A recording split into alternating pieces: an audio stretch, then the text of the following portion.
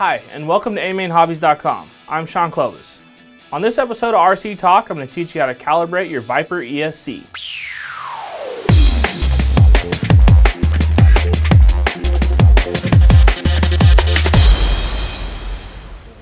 On this episode of RC Talk, I'm going to teach you how to calibrate your Viper ESC. Whenever you install a new ESC or motor, it's always a good idea to just go ahead and calibrate it. So the first thing we're going to need to have is your transmitter on the on position and a fully charged battery installed. Alright, the first thing we're going to do is find the power switch with the button on it. It's the only button that's going to be on these Viper ESCs. Hold down this button until we hear a series of tones. And hold it down.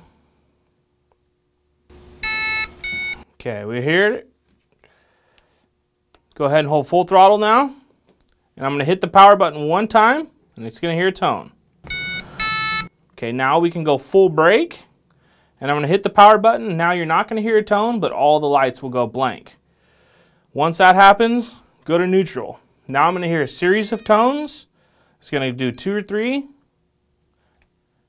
Lights will turn green. You're ready to go. Now that you know how to program your Viper ESC, you're ready to hit the track.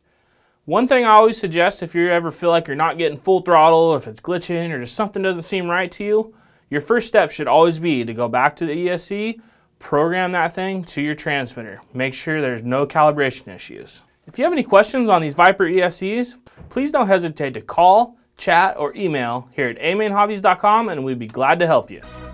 AMainHobbies.com. Visit us for our huge selection. Buy from us for our expert customer service, fast shipping, and low prices. AMainHobbies.com, your one-stop international RC superstore.